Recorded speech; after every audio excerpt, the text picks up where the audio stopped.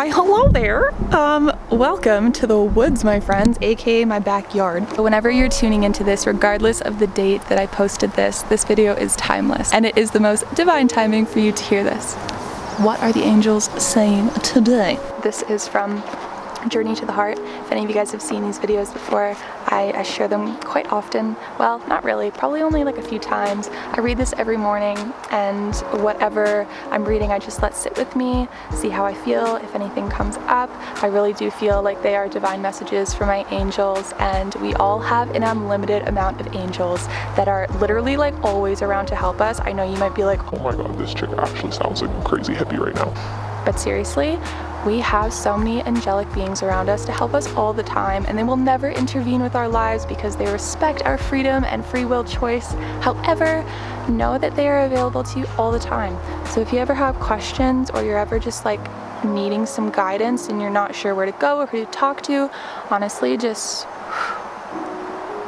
take a moment of silence and, hey angels, maybe write it down. I'm feeling like this. Can you help me? Can you show me a sign? If maybe you're needing to make a decision. Like, honestly, I have been waving in and out, but mostly in instead of out, in terms of like connecting with my angels on a very consistent basis for probably the last like 4 years now.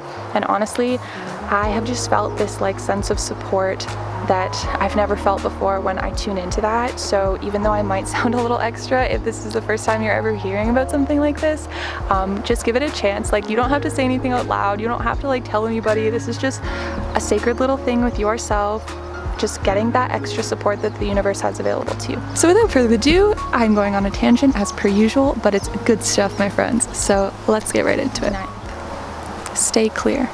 Sometimes we don't tell other people what we're feeling. Sometimes we don't tell ourselves. Often on this journey, provocative events happen. Maybe we become resentful, angry, or frightened. Emotional energy builds up within, and if we don't take the time to work it out, the emotion becomes a block.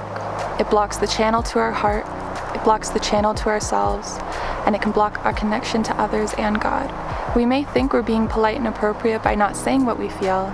We may think that most thoughts and emotions are so minor it would be a waste of time to acknowledge them and express each and every one of them.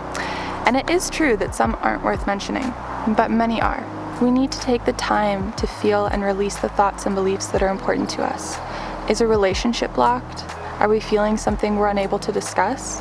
The feeling won't disappear. The energy of the unexpressed feeling will be present, blocking our connection until we take the time to get it out. We may not tell the other person what we're feeling, but all of us are wiser than we think. Our bodies and emotions will begin reacting to what's denied, despite what we say. Many of us experiment with the technique of using affirmations to try to further our growth.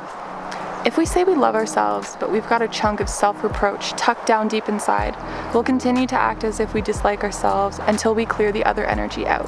What are you feeling? What are you really feeling?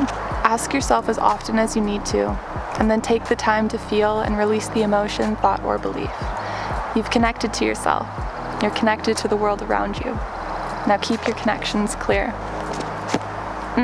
That one was just like, okay, yep, gotta get on here and share this with the people. So that was today's messages from the angels. I hope you take care of yourselves, and I will see you soon.